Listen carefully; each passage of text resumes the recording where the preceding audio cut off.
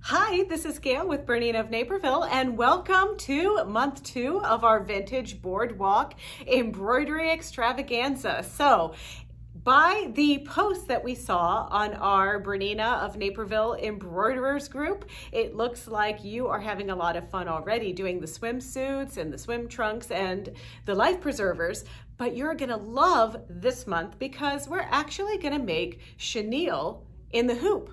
So chenille is actually a bunch of layers of fabric typically. They're stitched on the bias, and by stitching straight lines on the bias and then slashing through those straight lines, you get these channels and then you just fluff them right up. So the cotton candy and the palm trees are done just that way. Now I've done some other things like this on my own, and we have another separate video for chenille on that coming up. So please stay tuned and subscribe to get that information.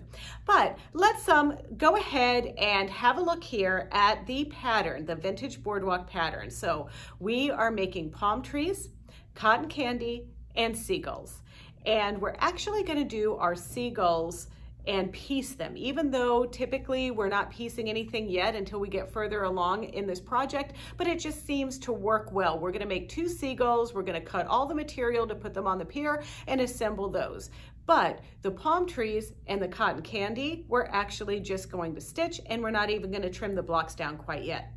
Now, another thing that's a little bit different than last time is the palm trees. For those of you that might have an actual machine that doesn't really go as large as some of the hoops that we use here on our 7 and our 8 series machines, you are gonna be able to do this in a 2 hooping. And I'm gonna do that one first and then show you how easy it is if you just do the 1 hooper. Finally, you're gonna love this. So those of you that have a 5 series and you're looking for a larger hoop, or maybe you have a 7 series and you haven't splurged on the maxi or the midi hoop yet, we are actually selling our select BERNINA accessories online right now, and we can even ship those direct to you. So if you're looking for a hoop or a foot or something that you need BERNINA wise, please consider us. We have full e-commerce capabilities on our website. All right, enough about this. Let's move on and get started on this lesson. In your kit, you have a lot of different fabrics that you could use for the background. These are going to be for our palm tree. So for the palm tree, I decided I wanted to go with this orangey striped lighter background. And then this is our green. And you are going to need 4 5-inch squares of this according to the pattern. And this is our grunge brown that's in your kit, and you can see here that it's kind of got this muddled look here. You're gonna use this for the seagull piers, but you're also gonna use the reverse side, isn't that sneaky, for our palm tree base. So our palm trees are gonna go here and then like that. So let's go ahead and make a palm tree. Have you ever wanted to properly mark your stabilizers because sometimes it's hard to tell which stabilizer is what, like for this month's project? So the stabilizer that I'm going to feature this month is actually Stable Stick Tearaway. And Nifty Notions creates these little slap bracelet type things to mark your stabilizers. Now you can go with the pre-printed ones for your basics, but they also have ones that you can write yourself. And I use a lot of Stable Stick Tearaway and Stable Stick Cutaway, and they happen to look exactly alike when you're hunting for them. So I went ahead and marked them. Here's our story of 2 hoops. Here on the right, we have the BERNINA maxi hoop, and then on the left, we have the midi hoop. So if you are working with a 7 or an 8 series machine, you can use the mega, maxi, or jumbo hoop. If you're working with the 5 series machine, you can do a 2 hooper with the midi hoop or a 1 hooper with the mega hoop. And here's the mega hoop right here. You can see here that this one's pretty long, but it's a little narrower than the midi hoop. I'm not going to use this one. I'm going to show you how to do our palm trees, making 1 on our maxi hoop and 1 with the 2 hooper on the midi hoop.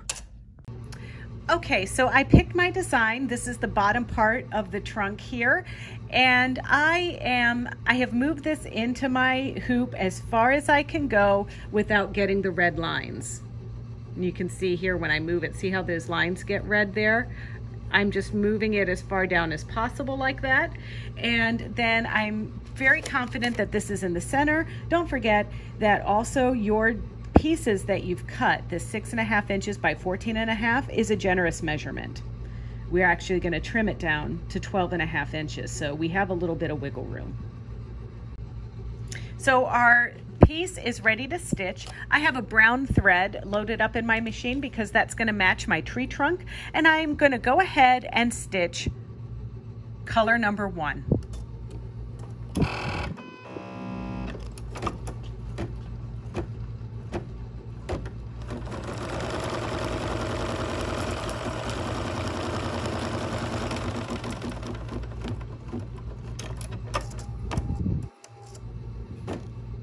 Now my next color that's stitching out is a basting stitch, and this is going to prevent some puckering. So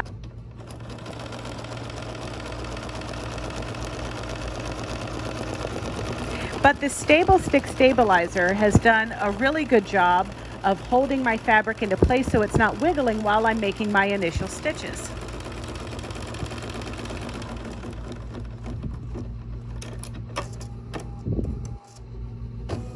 All right, now's the fun part. This is going to be the placement stitch for my tree trunk.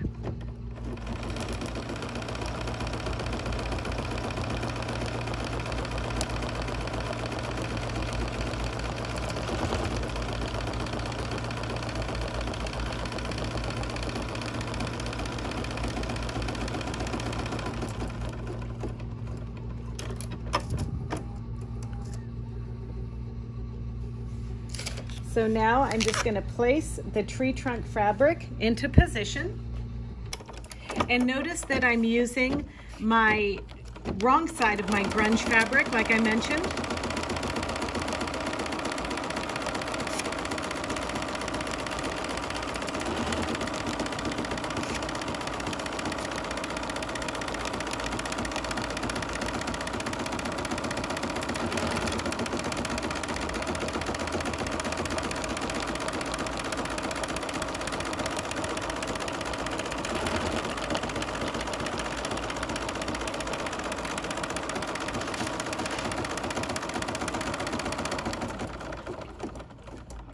It's time to trim, and I'm going to use my trusted Karen K. Buckley curved serrated scissors, and I'm going to trim really close to my tree trunk.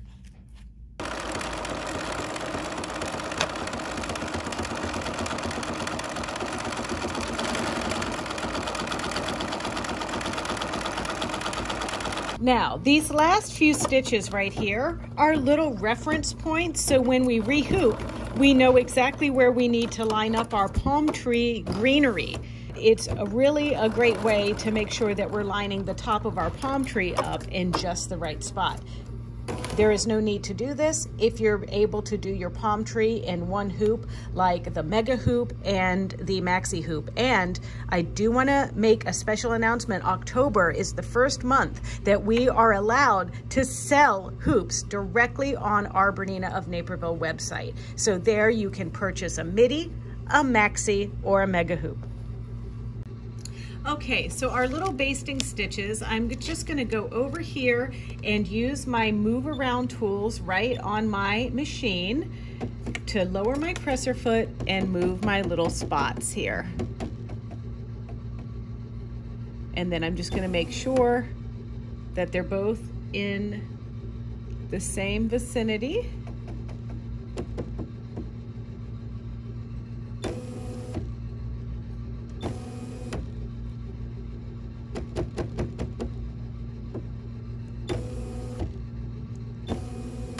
All right, that looks great. And now I'm ready to stitch and do my placement stitch.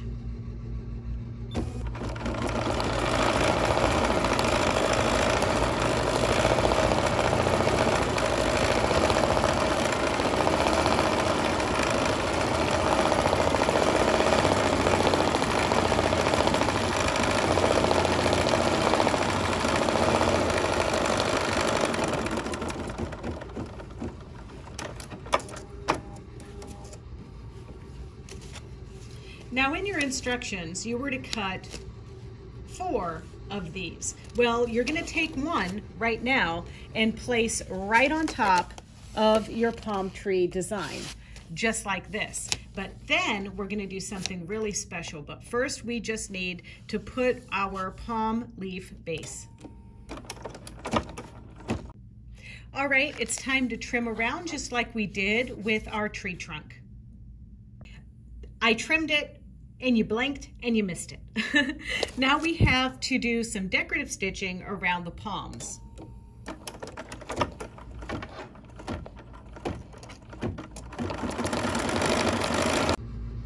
So here's our little decorative stitch that just stitched out, and it's really kind of a nondescript little textury edge, but now is where the magic happens. So I'm going to take the rest of these pieces, and they go right side up, just like this, making sure we cover all of those pieces.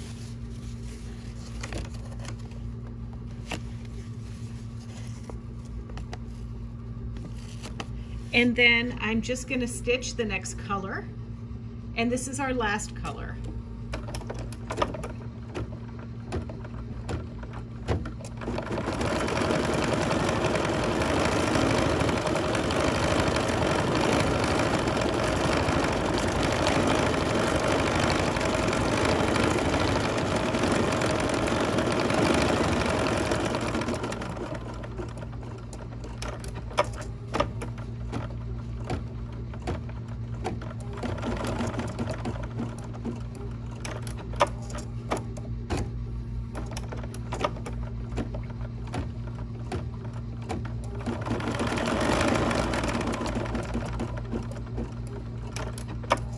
Okay, so as you can see here, we have a much longer stitch this time on our palm leaves. That's because eventually we're going to aim to be cutting that stitching out. But now we have triple stitch straight stitches, and this is where we're going to do some magic because we're making chenille palm tree leaves. But first, I need to go ahead and around this basting stitch, which is the shape of my palm tree leaves, I need to cut all 3 layers of this material.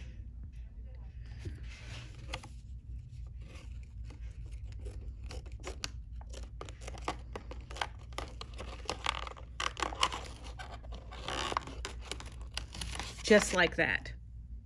And so this is going to take me a little bit to get all the way around here. So I'll meet you back here when I'm done with the palm leaves.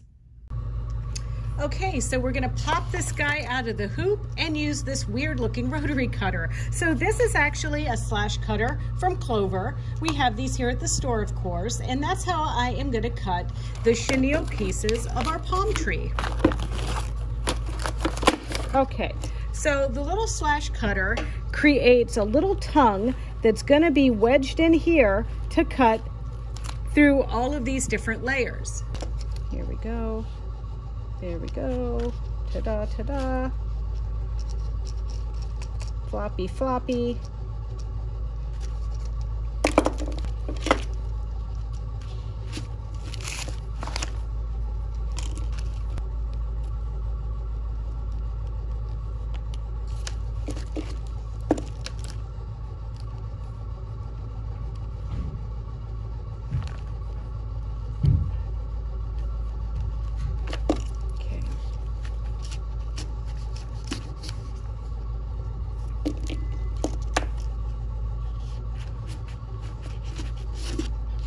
Like this.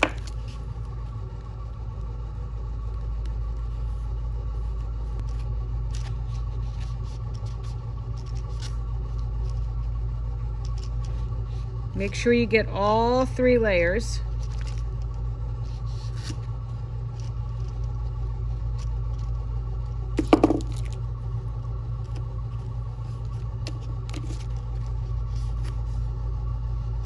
Okay, I think that's as good as we're gonna get. And now I like to take some sort of brush or something and just rough this up really well.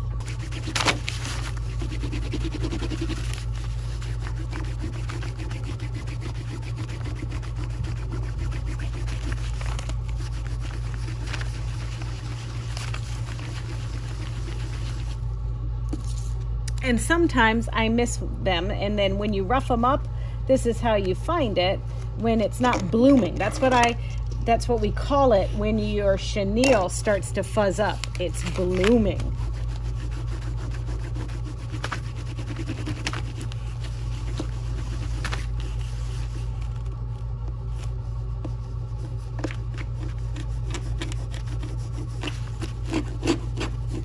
Sometimes it helps too if you get it a little damp.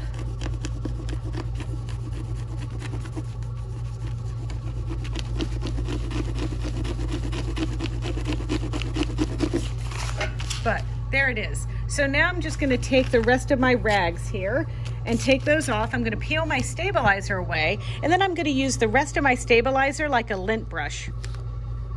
Trimmed all my stabilizer away, or tore it away rather, and I have like all this sticky stuff here, so I can just use this to get all of my fuzzy wuzzies that have come loose off of my palm tree. But look at that cute guy. Now I'm saving my pieces, and I'm actually going to trim them up right before I'm piecing everything together. So you can trim yours according to the instructions in the pattern, or you can just leave them for another time. Okay, so when you're doing your palm tree and you have the mega or the maxi or the jumbo hoop, all you need to do is hoop your stable stick tearaway stabilizer with the paper still on, shiny side of the paper up, and you're going to use your scissors or a pin to score around here. I just take my scissors and just make a little faint pressure here to get that out. Peel.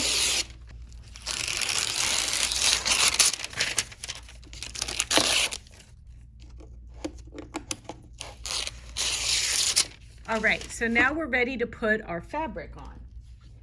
But I'm going to take this over to the machine first, leaving just the stabilizer. Then I'm going to pick the full palm tree design and show you what to do next. All right, I'm just going to go closer to the end is where our finished palm tree is, the whole bit like this. So now I'm ready to just stitch this out. So I'm going to attach my hoop.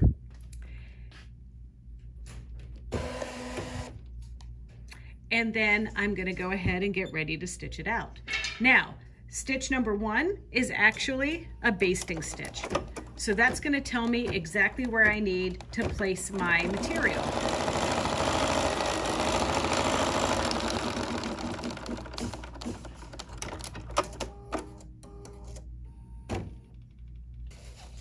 I'm just going to line it up right there.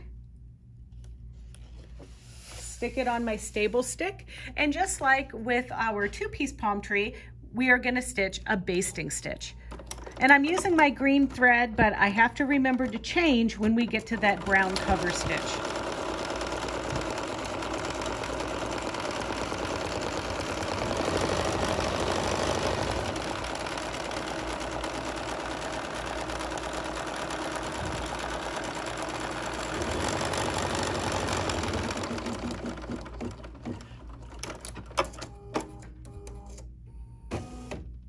All right, so now is the tack down stitch to show me where to put my brown tree trunk.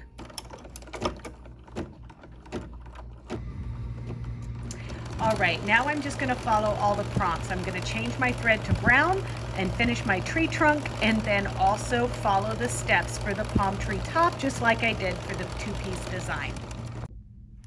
All right, there's our beautiful palm trees, and you know, it was really easy. The cutting is just the most laborious part, but it's pretty simple. So I'm gonna put these aside. Remember, I'm not gonna trim these until we're ready to piece our blocks together, which is gonna come later on in this series. So, but if you wanna go ahead and trim them, you can follow the instructions in the Vintage Boardwalk pattern. Now, we're going to grab our large oval hoop because this is what we're going to use for our cotton candy. Now, from the magic of video, I am going to hoop my stable stick stabilizer, paper side up, and then score it. For our cotton candy, I've used this gingham. Now, this might look like a weird choice for cotton candy, but I'm hoping that when the stitch is out, it has more of a look of pink because of the red and white, because we're going to create a chenille effect like we did with the palm trees. And this is a homespun, and homespuns tend to unravel a little bit than our regular quilting cotton. Then I've just got this simple polka dot for the background, and I think that's it. So let's give it a try. The paper shiny side is the stuff that you're gonna peel, just like we did with our palm trees. So now I'm gonna grab a piece of this and just expose this so that it's sticky, and I can put the background for my cotton candy in there. So I'm using this polka dotted material. I used this for the swimsuits last month. I think it's cute. I like it. And now I am going to take this over to my machine.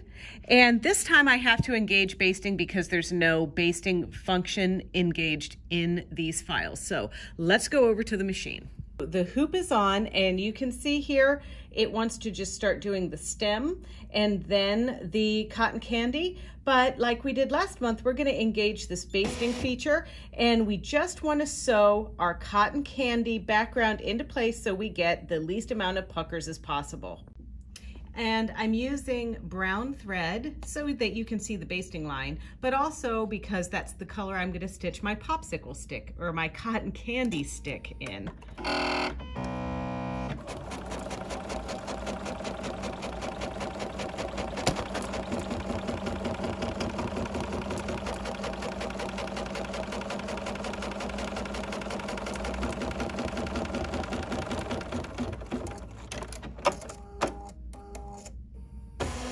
And now I can just skip ahead to stitching color number 1.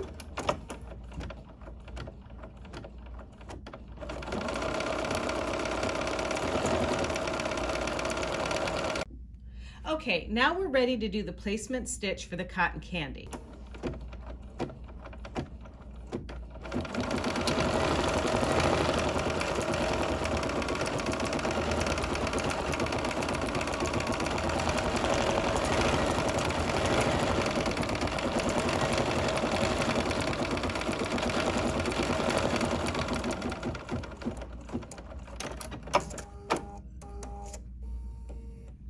And just like our palm tree, we're going to start out with one layer of what our chenille base is going to be. And I'm going to change my thread color to pink for this.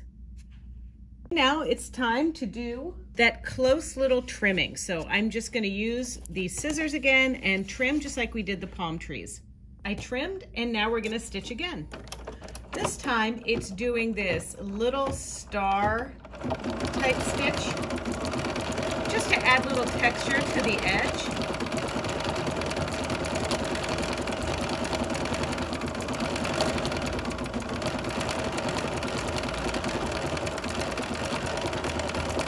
Now it's time to put the other 3 layers of our gingham homespun on. And I'm just gonna line that up on top of my other cotton candy piece and stitch color number 6. All right, you can see the little lines here and that little basting stitch. So if you want to be careful, you're going to trim each layer individually. So I'm going to go in here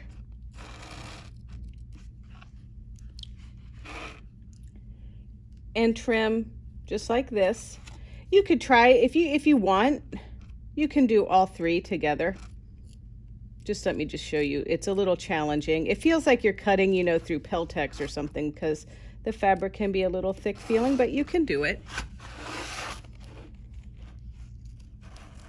I think with the palm tree, it was easier to do 3 layers because of all the points on the palm tree. But this one, it's kind of easier to do all 3 together. So just however you want to do it.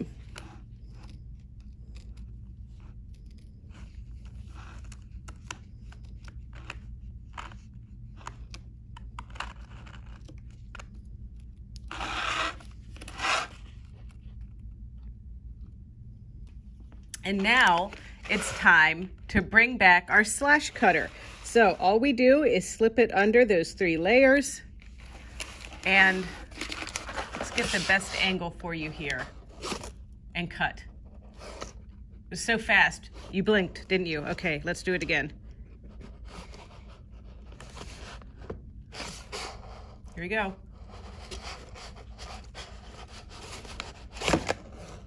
Ta-da.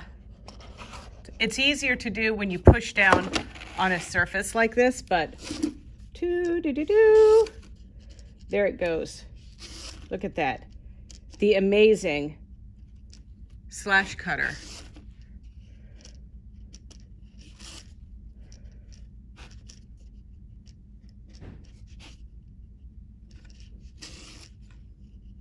And I'm just checking to make sure I got all layers, which I did. And then, just like before, I just take a little bit of my already cut off fabric. And now I'm just gonna try to rough up this chenille, or to make the chenille. I'm roughing up these raw edges using my fingernails. Sandpaper also works.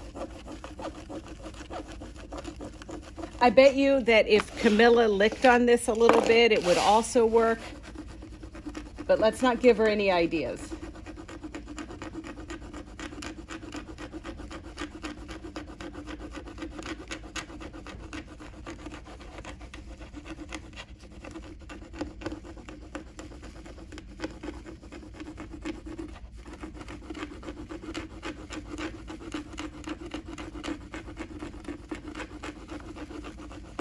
Now this cotton candy, it looks a little bit like strawberry. Don't you think that this would be strawberry flavored cotton candy?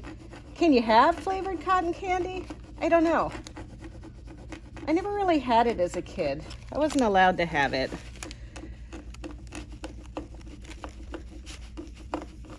It was too messy.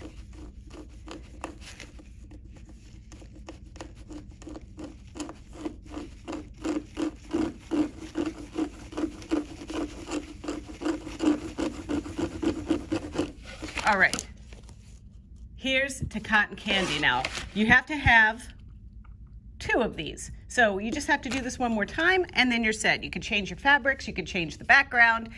So this little easy number is gonna be Seagull number 2. Now there's 2 Seagulls and there's 2 different files. There's Seagull number 1 and Seagull number 2. One faces right and one faces left. Seagull number 2 faces left and is a little larger.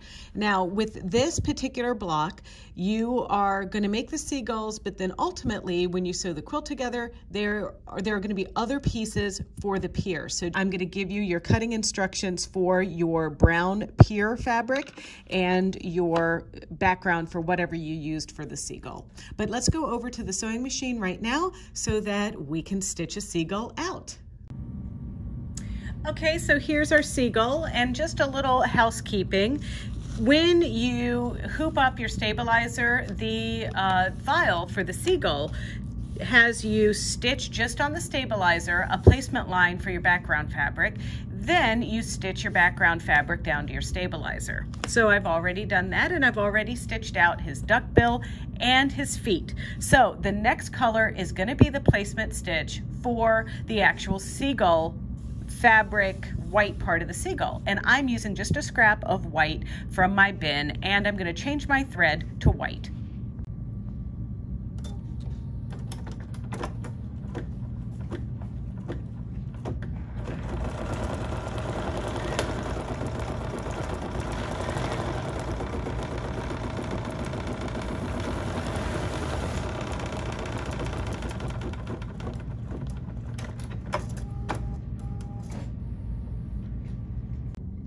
Magically, we trimmed, and now the funnest part of this design is the little foo-foo head that this next step gives our seagull. Now this is going to be something really fun because this is actually stitching a tassel-like creation. So what's going to happen is it stitches its little foo-foo head here, and then it's going to do a tack down stitch and whatever, but then when we're all done, we're going to cut the thread away from the back so that he has a little poof up there.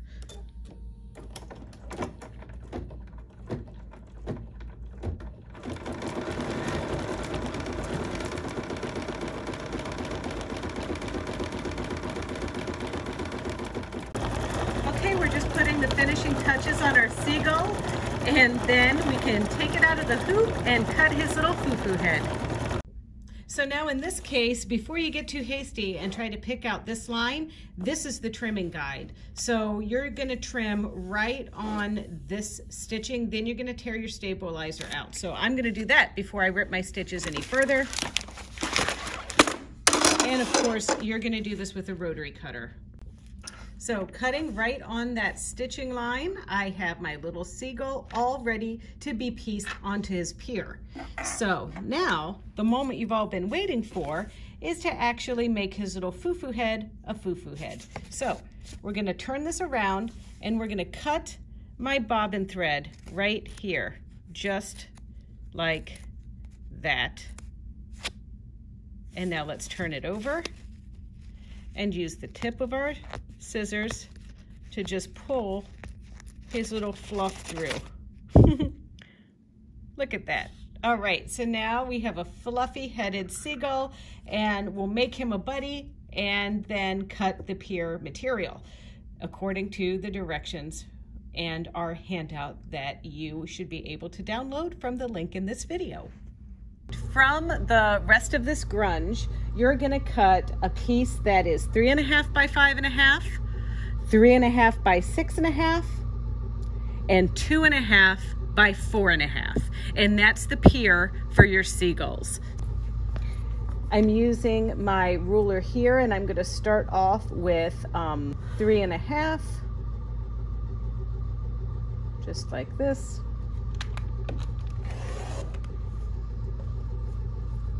And now I'm gonna take this unit and trim it down to 5.5 in length.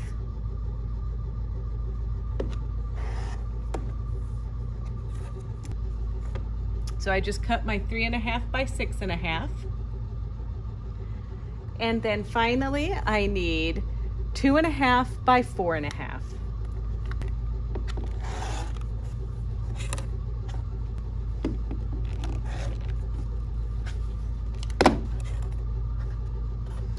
Then we're gonna cut our gray. And of course, we've already used this for our seagulls, so now we need the rest of our pieces. We need 2.5 by 5.5 and 2.5 by 4.5. 2.5 by 5.5 here. And I'm cutting 2 at a time. And I'm just gonna shorten the other one down to 4.5.